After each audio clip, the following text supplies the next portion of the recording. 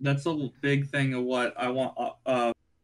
Not just Odyssey of Fire, but just Fancore Entertainment, the company, like as a whole, is just I want people to connect with their inner child or just their inner, happiness of enjoying a story, enjoying just, not having to worry about work or whatever hardships are going on, you At know. least for a second, at least for a little bit, Yeah, Like, absolutely.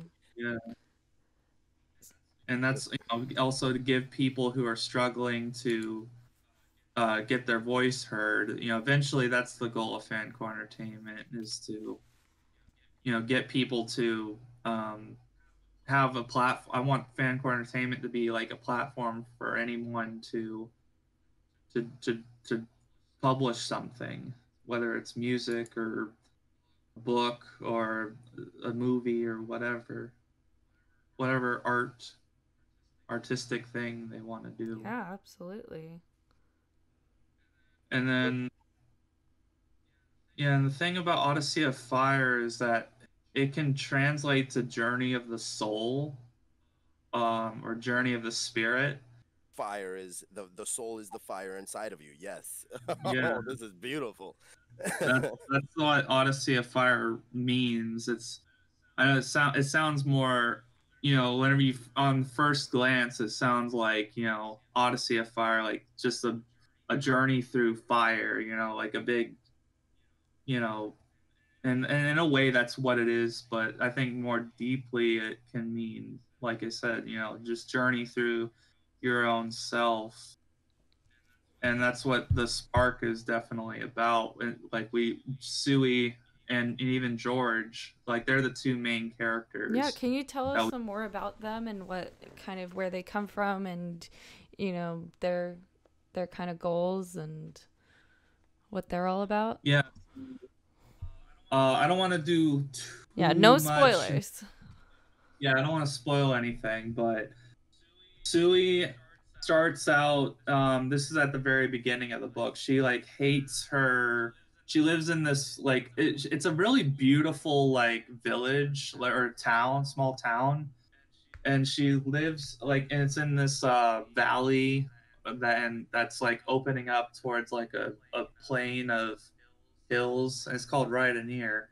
She's lived here all her life. She's a farmer. She has to work every day, which is the only bad part. Mm-hmm. But she's going through so much, just having to be stuck in this place. Like she's in her head a lot, wishing she could. And she watches movies and reads books.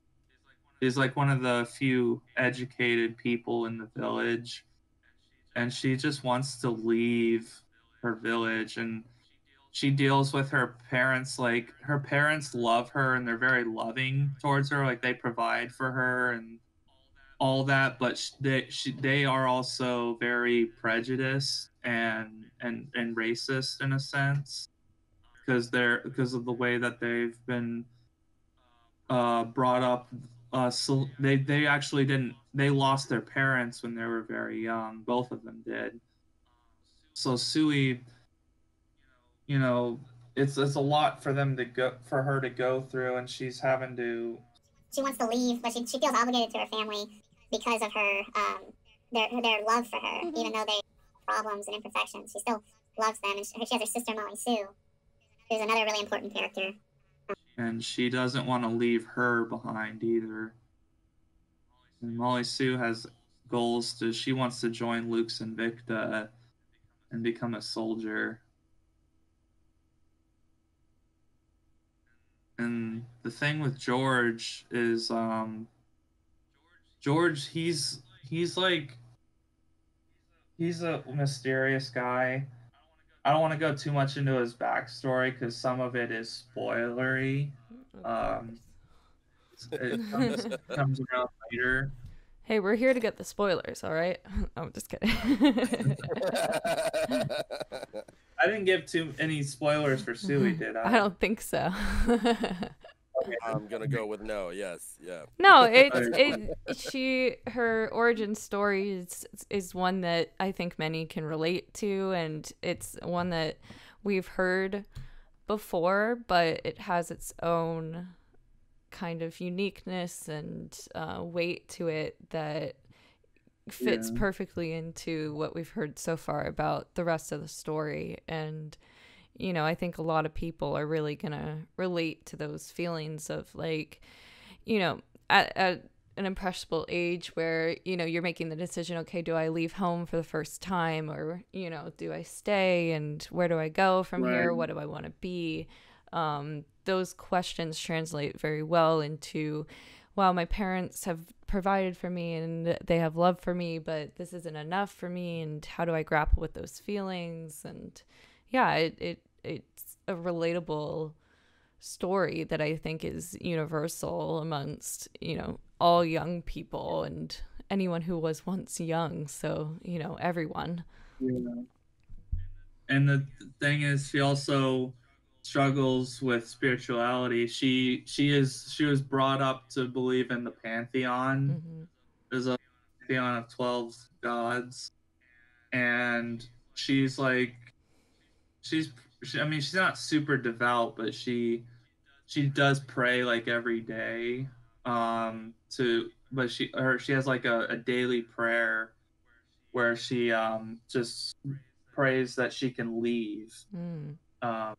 Like every morning when she wakes up, and throughout the book, she's eventually gonna have to question, you know, do I believe, I was just taught this, or do I really believe it, or do I believe in something bigger, or do I believe in it in my own way, Yeah, or does she believe in nothing at all? Or, is it, Right. what is her belief? And I think that's an important step for a lot of kids who could have been brought up on organized religion, or even weren't brought up with organized religion, to grapple with your own individuality and your own spiritual beliefs, and whether or not you even have them, and knowing that it's okay whatever conclusion you come to. Right. As it is so personal Yeah, to exactly. or should be. Yeah, I that's the big thing for her, and there's like I said, I don't want to get into spoilers, but there's like a big scene towards the end where she, like, it all comes full circle. And everything everything is cyclical. We look at, it's very important for me personally to have that music, or however the music will be portrayed or played, because if you notice throughout history, and we can go back as far as almost 6,000 years when it comes to music. Mm. They unearthed these Sumerian tablets, or maybe they were Akkadian, but they unearthed these tablets, and there is musical notations in these tablets. So Oh. the notes are there, and then if you look at how music has developed throughout the ages and stuff, you could kind of put an idea to, or try to recreate what this music could have sounded like 6,000 years ago. But then you go forward in time, now Yeah. 6,000 years, and you notice that every time that the way that the music is played in a society, if the notes don't change, but the way that these notes are played, once that changes in a society, the society as a whole also changes. And the most Oh. recent, we saw it in the 60s, with the advent of heavy metal, or hard rock and stuff. And then all of a sudden there was that political social movement, the civil rights movement. And then it goes on to the 80s or the early 90s, and how like uh, The grunge uh, era and yes, the Yeah. grunge yeah. era and Right. stuff, and then with Rodney King and stuff. Mm-hmm. And then we have nowadays, and every single time that you see that a new style or some new way of annotating music comes through, there is social and political change on the horizon. Well, I've So it's always said that music is a universal language, and it's something that like we everyone understands and can connect with on a very deep emotional personal level, and it's it's a way to communicate when like words fail, and it's so much a language of heart and a mm, language of, belief, and it's so deeply personal and emotional that everybody can draw something from it, and there isn't really anything else out there that kind of connects us in the same way that music does on that kind of level. Right. Yeah, the music is a big thing and is in a lot of my work is going to be. Um that's my Odyssey of Fire. I've written some pieces, or at least I came I before I learned how to write music, which I'm still learning. I'm not a very good at it yet, but um I have like recorded myself singing music that pops into my head, different themes for like different situations. I even have like some like a main theme for Odyssey of Fire, and hmm like I've got one for Suey and George, and honestly, like combining those three, and eventually I want to. My friend actually wrote something for Molly Sue, which I want to combine into it. But together, it's like a medley, and I want to use that for like the opening theme for the TV series. okay. Like you have the TV series, you gotta have that intro to get people Yeah, hyped. absolutely. I think that's why I hate the on Netflix says skip intro. No, I don't want to skip the Now intro. I gotta listen to this jam. Get me hyped for this Yeah, show I'm about to it watch. gets in the mood. You know, it sets the Oh tone, yeah. and so, Yeah. you know, One of my favorites was one of my favorites was the cover the cover that they did with the Smiths for How Soon Is Now in I think it was Charmed. yeah, I am the sun and the air of a shyness that is criminally broken. I am the sun and air of nothing in particular. And, and it's just, and it's so, it was originally, it was a Smiths song, but the way that it was done, for that, TV series, not that I got into the TV series, but but the theme itself, like the intro theme or soundtrack was it hit me. So you know, Yeah, it's and yeah, and it's something that like, you'll hear a particular song and it like completely links your brain to something that you've previously experienced. Like there are some songs that are so associated with, particular moments of television or movies or whatever it might be, like Risky Business and the old time rock and mm. roll, and right, the Bohemian Rhapsody and Spinal Tap, and they're just some like they're just these moments that music just like you can't hear a song without thinking about it, and it just that's so important to have some sort of oral kind of, I guess, yeah, connector, I would say, to, yeah, draw on and associate with. So I think that's great to, make music such a prominent aspect because it's only going to bring your audience closer together. yeah. Music, Definitely. honestly, like if I wasn't, filmmaking is probably writing and filmmaking are like my two. Like I think they're equal in how much I am passionate about them. Music, I'm also equally passionate about. I just wish that I knew it more. That's why I'm trying to Hey, learn. practice It's makes perfect. What they tell you is it's true. as somebody who has done music for a vast portion of their life, it's practice, and anybody can learn it, anybody can do it. I truly believe that. Like, it's something that any human can connect with, and you just have to keep working at it. Yeah, music. I agree 100%.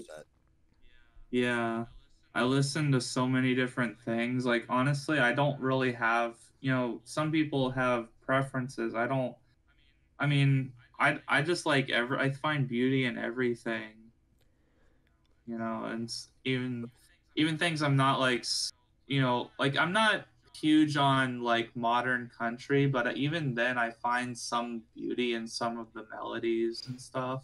Yeah, I know exactly what you're talking about. I always tell people that I don't really dislike any type of music except for, some country.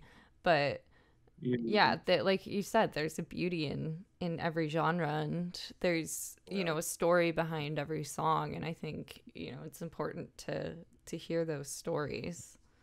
For example, like I've also been involved in music. The music has been the only constant in my life. Yeah. And it's always been there. And the mental blocks that you put yourselves in, like, oh well, like I can't get along with this person because he likes this kind of music and stuff, like just like ridiculous crap that you used to tell yourself as a kid. Yeah. And then it's like, well, metal has been what I've done mostly. I've mostly done heavy metal, or just metal in all its different incarnations.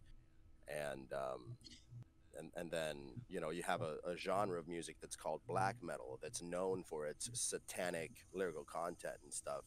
And it's like inherently nothing is good or bad. It is the intent with which it's done. Yeah, right? Absolutely. So I could sing until I'm blue in the face about Satanism or this or that or anything like that, but what is the intent behind it? If the intent is to summon up some evil crap, then yeah, it's evil. But if you're just trying to inform the masses of what this evil that you perceive, then all of a sudden it becomes a force for good. I have a song called "The Light Bearer" that is. The song "The Light Bearer" was written about Lucifer and how Lucifer was this angel of beauty and light, and how he was the director of the choirs in heaven. He spoke with 8 voices, and he had 8 wings, and blah blah and all this stuff. And then because of his greed or his desires, the desire for always more, right? And then became this deformed, disfigured entity. So the song's about Satan. Mm-hmm. Well, yeah, but you know what I mean? Yeah. Like, what's the intent behind it? That's where we I think we get sidetracked a lot and stuff. And it's like, oh well, the way that it sounds, it has a growl in it, and it's like, well, I'm just trying to portray a feeling of urgency in the vocals that I'm doing. It has nothing to do with, oh, this guy became possessed and he's speaking in tongues or whatever, Yeah. Well, yeah, I love especially like that kind of metal. I have my moments where I'm like, I just want to, just listen to something hardcore, Yeah.